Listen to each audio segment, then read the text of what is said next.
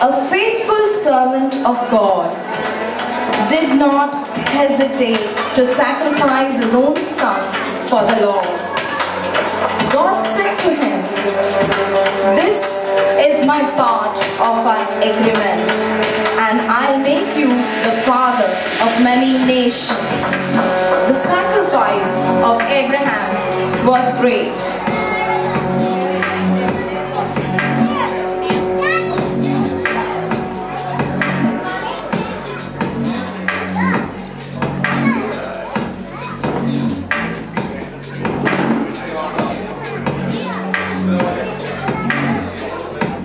Abraham, do not put the sword on your son. I will provide you with the lamb.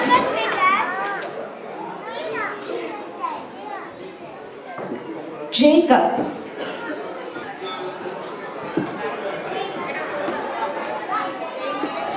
Jacob, the son of Isaac, who was running away from home after securing the birthrights of his brother Esau, received assurance of safety and refuge for the Lord. One day, when he was sleeping, after a tiring journey, in his dream, he sees a great vision. He sees angel protecting him and a stairway to heaven. Jacob firmly believes. When he is awake from sleep, that the Lord was there, and builds a memorial dedicated to the Lord.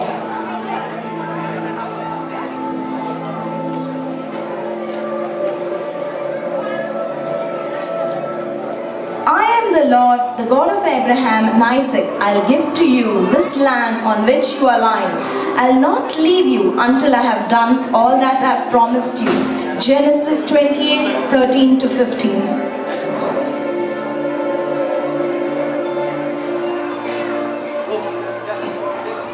Moses,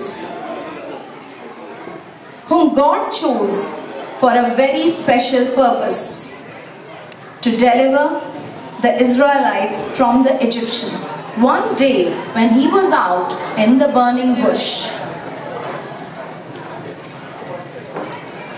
he receives a great promise from the Lord.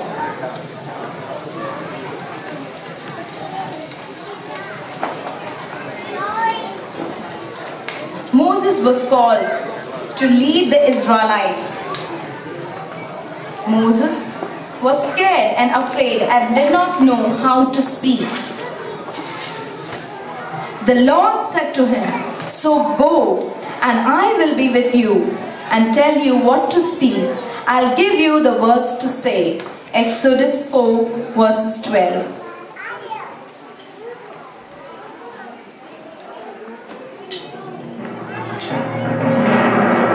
King Jehoshaphat, a blessed king of Israel, always stood for the living God and strongly condemned idol worship. He was strictly against any kinds of idol worship. He followed his father's way. The Lord was with Jehoshaphat because in Jehoshaphat's young life he did the good things his ancestor David did. Jehoshaphat did not follow Baal's idols. 2 Chronicles 17:3.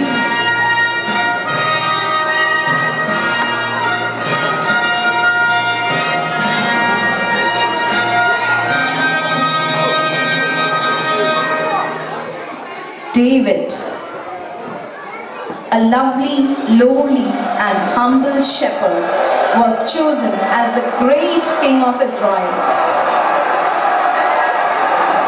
This small boy David dared to be courageous and defeat the giant Goliath with one stone.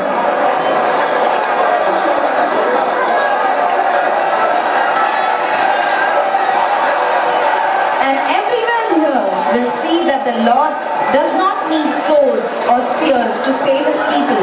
He is victorious in the battle, and he put all of you in our power. 1 Samuel chapter 17 verses 47.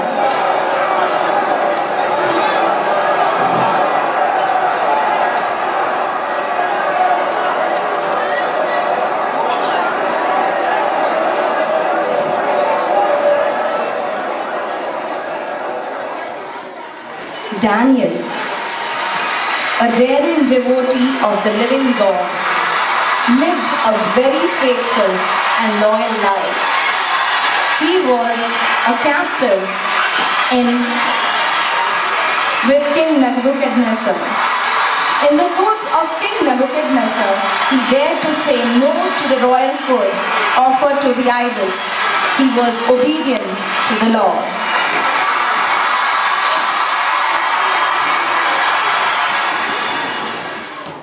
I will make you strong. I'll help you and I'll support you with my good right hand. Isaiah 41:10.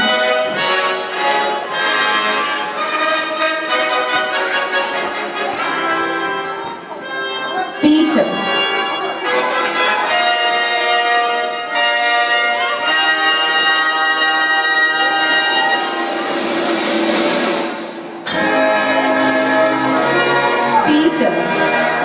A faithful disciple of Jesus Christ, who was dynamic and called as rock by Jesus Christ often.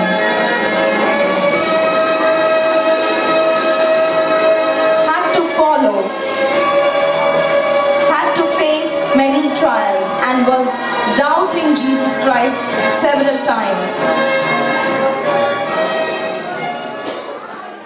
Peter, who asked Jesus if he could walk on water, and as soon as he started walking, he was very happy.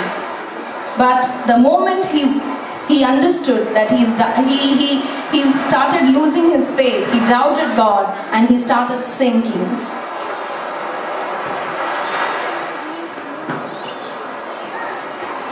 Peter had to be assured by Jesus on several events to have strong faith. After Peter and Jesus were in the boat, the wind became calm. Then those followers in the boat worshipped Jesus and said, "Truly you are the Son of God." Matthew 14 verses 32 to 33.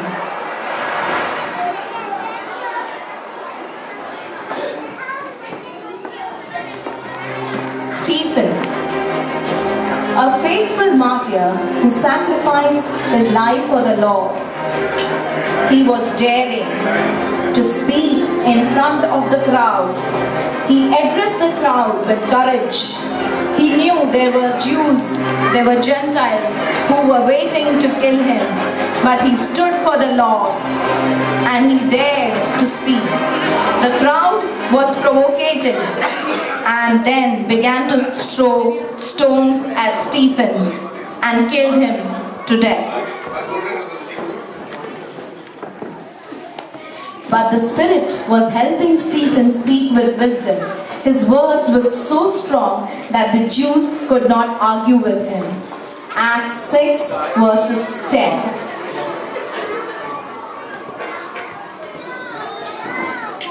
Paul, one of the faithful and greatest disciples of Lord Jesus Christ, on his missionary journey had many tribulations and trials to face, but never doubted God's assurance.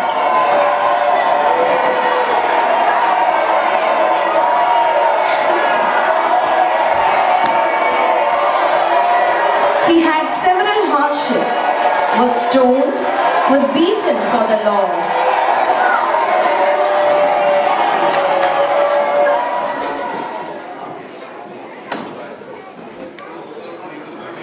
We know that everything God works for the good of those people that love Him. These are the people God called because that was His plan. Romans 8:28.